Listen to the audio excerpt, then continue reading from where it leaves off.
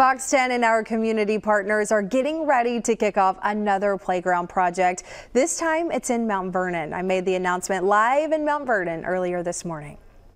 The Fox 10 Playground Project continues, and today we are so excited to announce our third location. Earlier in the day, I was here at Mount Vernon and talking about this brand new project. This will be our third location, as I just said. We have two other locations, one at Walsh Park and the other location at the Dearborn YMCA Somerville Street.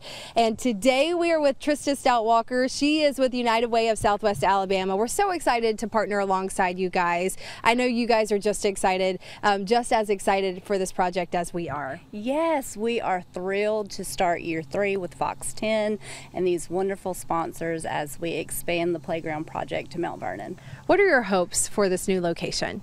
Just for the community to enjoy the renovation, spend lots of quality time outside, physical activity, family time, you know, all of the good foundations that children and family need to be successful. Well, we are so excited for your partnership, and we've got some really exciting days coming up. So Trista, thank you for joining us for Fox 10 Midday. We're also with Andy Brimstead. He's the general manager of SSAB. Thanks for being with us. Good morning. Yeah. What does this mean for you guys at SSAB to be in partnership with something like this? Well, SSAB is definitely been partnering with the community, whether it be the Boys and Girls Club of South Alabama. We donate with them, and then the local community schools. We donate about $100,000 a year to the local schools around the facility, and this just made sense to us. This is something that really promotes youth, and that's our future, youth. So this is a great opportunity for us to get involved.